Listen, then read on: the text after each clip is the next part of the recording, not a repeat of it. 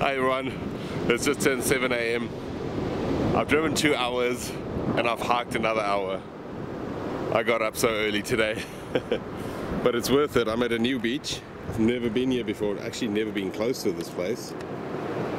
And I'm hoping to find a penguin. Rumor has it that someone's found a penguin here before.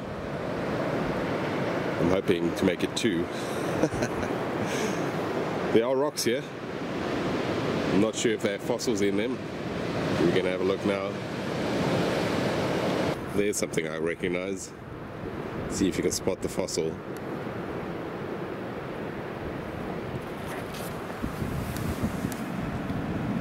Those are legs, I think.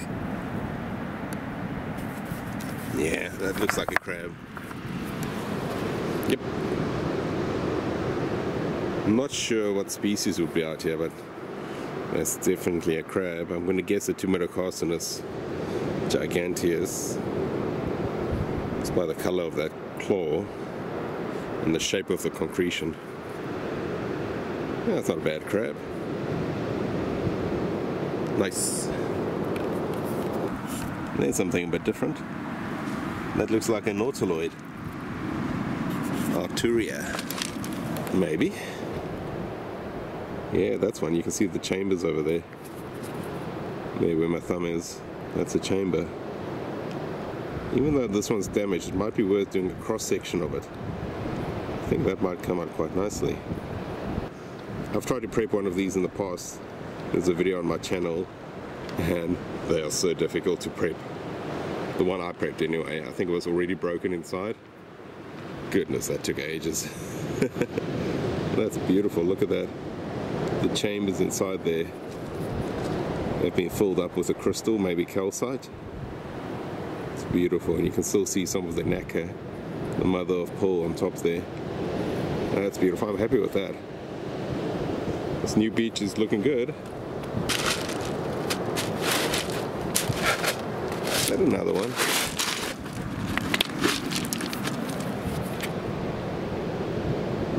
No. Oh, look at that piece of jasper. Got some greens and reds in there.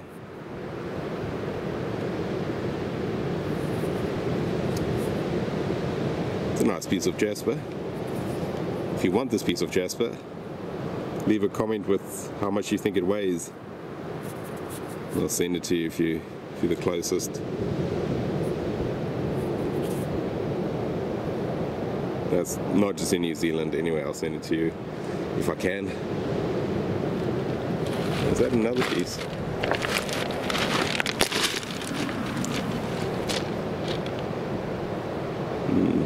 Yeah, maybe. It's even got a little bit of agatized sections in this one. Up top there, there's a little bit of chalcedony turning into bands, I think. That's cool.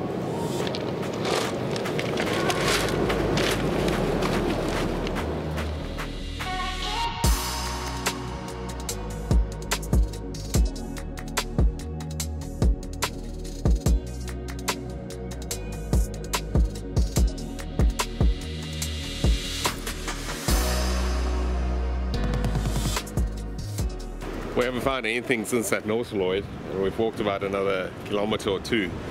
So we're heading back to that bay, see if we can find more stuff there. The rock's changed, and it's not concretions anymore, it's more like a conglomerate. So I think we might have gone out of the right time zone. This stuff's probably a bit younger. You see where there were rocks and things in here that have been weathered out. Lots of shells in here, and I suppose if you took your time you might find a shark tooth or 2 and try and get it out. But if you look at it, it's very fine bits of shell. It probably means it's been smashed up. So there might be some damage to a tooth as well.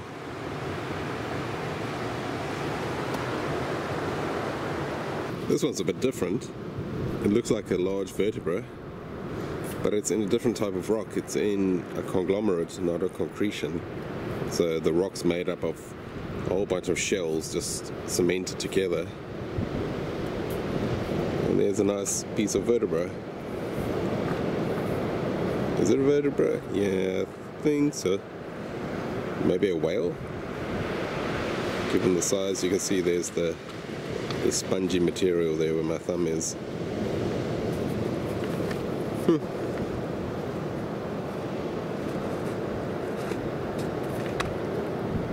think I found something good. I was looking at the shells in this concretion and I saw a little bit of bone. I haven't picked it up yet. Yeah, there's some bone sticking out there.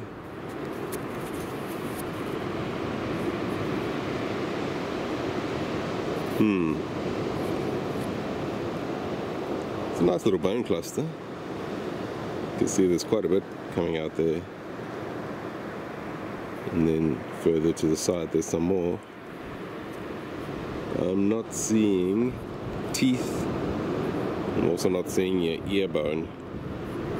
So I might just be looking at a bunch of vertebrae together. It's probably still worth taking back. The GPS tagging. So I haven't found any, well, I haven't found any bone here on this beach other than that piece in the younger stuff, the conglomerate. Yeah, that's cool. So there is bone in these kind of concretions over here. So it's a good start. I think I'll pack it until it gets too heavy.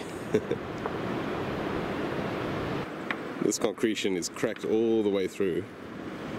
I haven't looked inside, so let's have a look together. Ooh, what's it gonna be? Empty.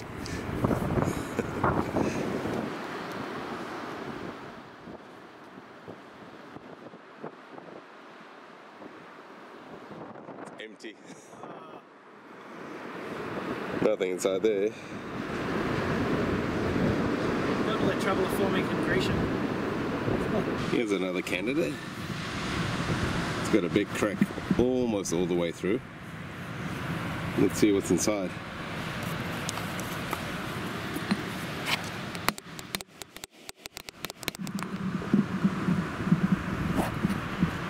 Ooh. You know what that is?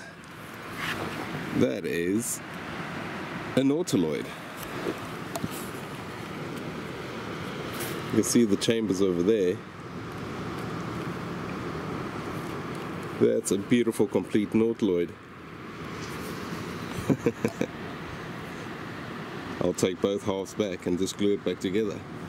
That's going to be a perfectly complete nautiloid. There's nothing else inside. There's nothing showing on the outside. So this one's going to be perfectly complete. Look at that.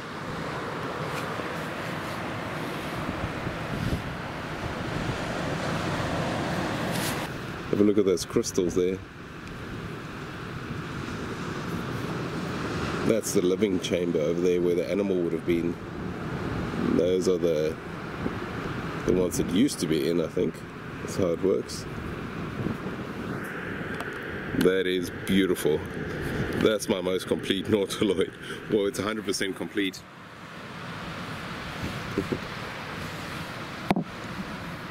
It's going to be a heavy carry.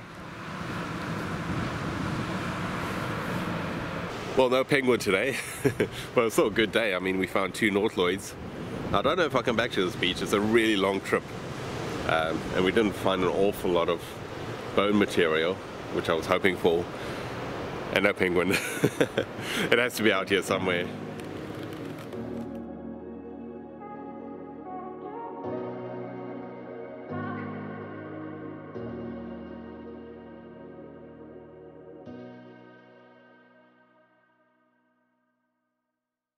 And here are today's finds. Really not bad for a new spot. It's always a little bit hit and miss with a spot you don't know. You never really know what to look for. Let's start with this crab. You can see there are some of the legs sticking out there.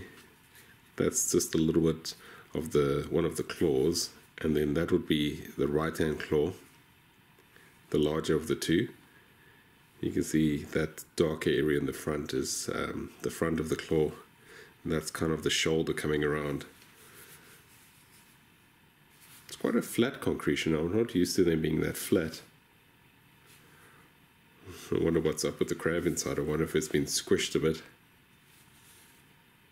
Yeah, that's not a bad crab. I'm not sure of the species. I'm gonna guess it's something like the Tumetocarcinus, but I haven't found a crab from this area where I was, so it could very well be anything. Here's that first nautiloid I found, and it's a beautiful large one. You can see that's the outer shell, and if you flip it over, that's kind of how wide it is. You can see a little bit more of the chambers over there, and then some really beautiful ones there on the inside. I'm pretty sure they're filled in with calcite, so they should glow under UV, and you can see the mother of pearl still visible over there. Really is a beautiful one. Here's that bone cluster. I'm gonna guess it's whale bones just by the size of them. I'm not sure which actual bones they are. I'm gonna say something like vertebra. If you look at that, kind of looks like the one side of a vertebra. It's not in great condition. There's a few more bones on that side. A few shells scattered throughout it. I think this is gonna go into the mystery bucket. Here are those two bits of jasper. You can see this one's got some nice greens inside. Even on that side, some red and greens. I'm going to be giving these two away, so if you can guess the weight in grams of this one, I'll send you these two pieces. This one's pretty cool as well. It's got all sorts of rocks going through it, and it's little bits of chalcedony, I think. Especially on the one side. It's quite red on that side, but I think over there I almost saw a little bit of agatized sections. Oh, there it is. Maybe over there, a little bit of infill. Here's my first ever complete nautiloid, or it will be complete once I glue it back together. I'm not too worried about fossils that break cleanly like this. They're very easy to glue back together, and many of the fossils you see in a museum have been glued back together. It's just part of the process. This is the one half, and you can see that's the outer part of the shell going all around there, and then those are the chambers filled up with some kind of mineral. I'm guessing calcite. And here's the matching piece over there. It's always really nice when they already have a crack forming inside them. The water would have been working its way through it, and on that part of the coast it might even freeze. So the freezing and thawing action would naturally have broken it. What I'll do with these two halves is I'll glue them back together and then really measure the thickness here, so I can come in with an angle grinder and remove most of the rock, and then hopefully it should be a pretty easy prep. Then I've got an update on a fossil I found maybe January, February. It's a few months ago at least. The only thing that was visible was this little section over here, and it kind of looked like it could be an ear bone. So what I did is I just put it in acid for I put it in acid for a day, and then in fresh water for 2 days, and then acid for a day, and it's a really slow process, and a crack started forming there. I don't know if you can see that over there. That sometimes happens. There'll be some invisible cracks, and the acid will seep in there and work away, and if you see that forming, it's good to just pop it open to make sure that the acid's not going into the fossil. And when I popped it open,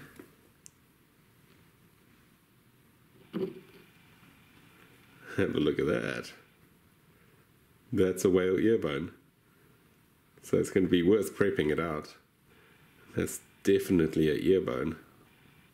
I'll send it off to the museum, and they could actually identify the part of the ear bone it is. And this is the part of the ear bone that handles hearing and balance. So that's really, really cool.